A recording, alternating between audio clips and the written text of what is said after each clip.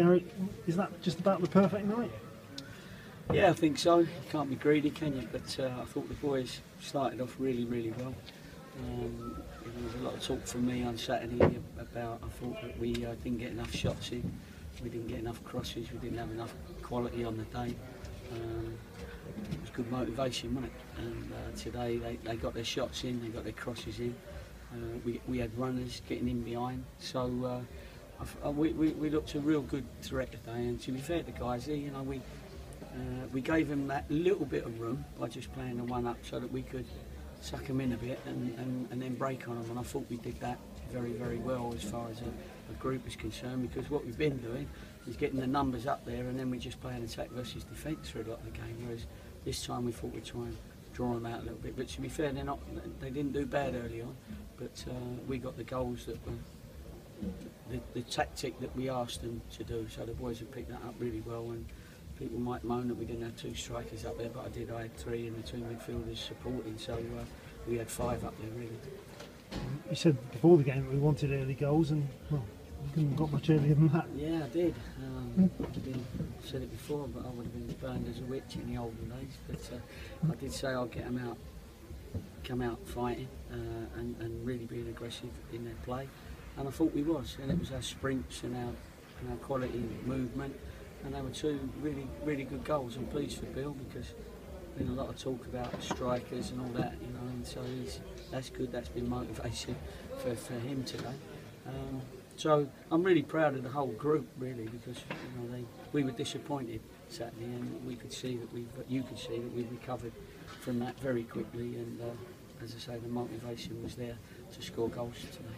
I'm pleased perhaps that you went on and put the game to bed. I mean, it might have been easy after the sending off maybe to have just sat on it a bit, but you must have been pleased that they just went on and carried on. Well, all teams have got to try and do that because of the goal difference. You know, you never know what it might come down to at the end of the day, because there's certain teams that you're not going to be able to shake off until sort of late on in the season, and goals are going to be important when you get that opportunity. I thought us at 2-0, they had a little spell, you know, and maybe they had one or two sort of half chances, but Dylan made a couple of really good saves like he does to keep us in it, and then to keep us two ahead.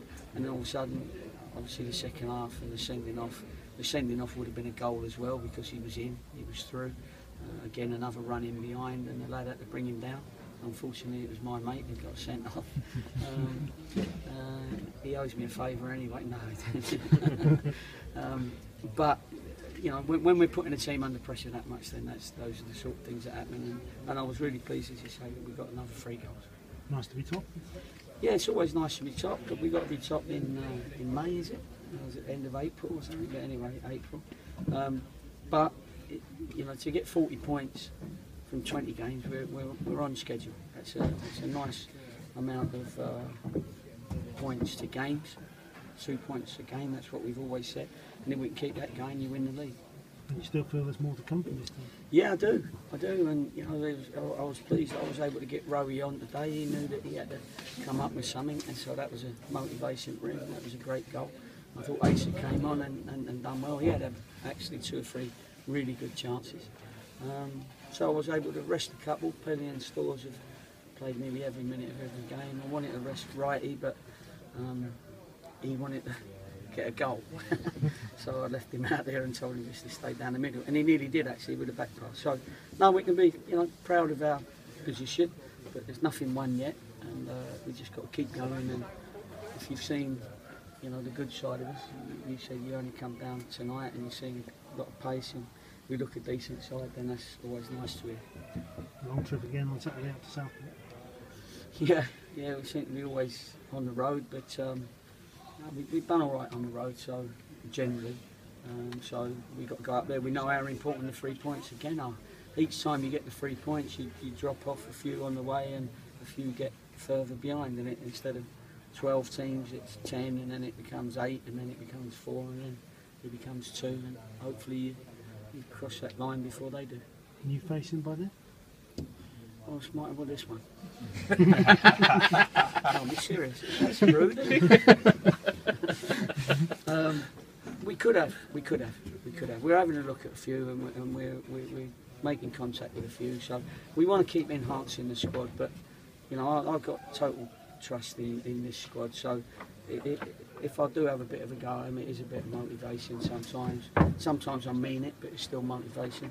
But I do still want to improve the squad as a squad going into Christmas, because come November the 27th, you can't do any short-term loans, you can't do any long-term loans, and I just don't want to be left short in certain positions. So we're going to need that cover to make sure that we can see our way through to January.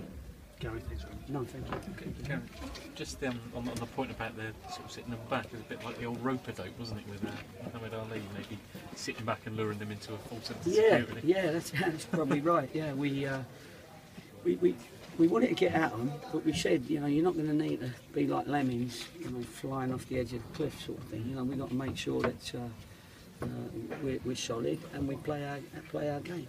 We can't make it an attack versus defence, just because they're not bad at just sitting in.